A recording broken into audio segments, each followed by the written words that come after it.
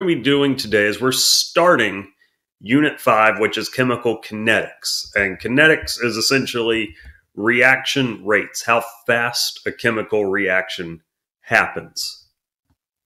And so we're going to do some really preliminary stuff here today. So we've got some definitions. So kinetics is the study of reaction rates. And a reaction rate is the change in concentration, or molarity, if you will, of a reactant or product over time. Because a rate is something that's measured over time. And so we're going to measure molarities over time. And there's a variety of ways you can measure these concentrations. One way is if it's a colored solution, you could use a spectrophotometer to measure concentrations over time. You could use a conductivity tester. You could use a pH meter if it's a reaction that produces acids or bases or consumes them during the reaction. There's lots of different ways you can measure rates. We'll use a couple of them in this class. The thing about rates is that they are stoichiometrically related. So let's consider the following reaction. Let's consider a hypothetical reaction of 2A plus B makes C. So if B is consumed at 0.4 molarity per minute, then A is consumed at 0.8 molarity per minute because it has a coefficient of 2 in front of it. So for every B, you use 2 A's. So A gets consumed at twice the rate as B. And then since B and C have the same coefficients, then C is produced at 0.4 molarity per minute. And in fact, if we were to draw a graph where we measure time on the x-axis and we measure molarity on the y-axis, if we were graphing the concentration or the molarity of B, and molarity is represented in chemistry concentrations by putting them in square brackets.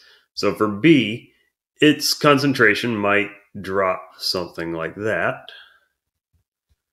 If we're looking at the concentration of A, its concentration is going to drop twice as fast. And if we look at C, its concentration is going to start appearing or being produced.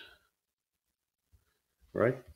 So the B and C, they kind of look like inverses of each other because B is being consumed, C is being produced at the exact same rates. And then A, at any point along this line, its slope should be twice at that of B.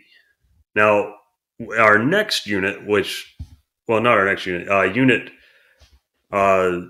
7 is chemical equilibrium, where we're going to talk about where you end up over here in this area.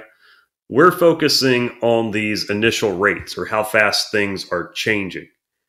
For those of you who are familiar with calculus, you'll know that essentially the rate of the reaction, it's the slope of the line at a given point. And that term is called the derivative. And the slope of this line is pretty much the mirror image of that one for B and C. So the other thing is that rates change as the reaction proceeds. So this part, that's where the slope of the line is not constant. It starts to level off. And what we are concerned with in AP chemistry is the instantaneous rate, which is the rate at a specific point in time. It's the slope of the line tangent to the curve. And really, it's initial rates that we talk about, right? So a couple more things. Measuring rates. So rates have to be described in terms of change of concentration of a reactant or a product. For instance, I'm talking about how fast B is consumed, A is consumed, C is produced. And in this case, I chose molarity per minute. You can measure it over seconds or hours or days, depending on how fast this reaction happens. And the rate of a reaction depends upon several factors: temperature, surface area, and concentration, right? So temperature, if you increase the temperature, particles move faster, the reaction will happen faster. Surface area, if you increase the surface area by taking a large chunky solid and you grind it up into a powder, the reaction will happen faster because the particles can physically interact to happen. We'll talk about collision theory later. The particles have to physically contact each other. The A's and the B's in this reaction have to physically come into contact with each other to make the reaction happen. So if you increase the surface area, that can happen faster. If you increase the concentration, the molarities, you're increasing the odds that they will bump into each other and the reaction will happen faster. The other thing that does come into play is reversible reactions, because as the reaction starts proceeding in the forward direction, if it's reversible, that's going to affect the perceived rate of the reaction. It gets a little bit interesting when we get into the reversible reaction. So what we do is we measure what are called the initial rates, where the reverse reaction isn't really significant. Because if we start with just A and B in a flask together, and we're trying to make C, well, if there is no C to start with, then even if this reaction were reversible, well, it's not going to matter in the very early stages. If we just focus on this little section right here, because there is no C present at the beginning for us to worry about it, right?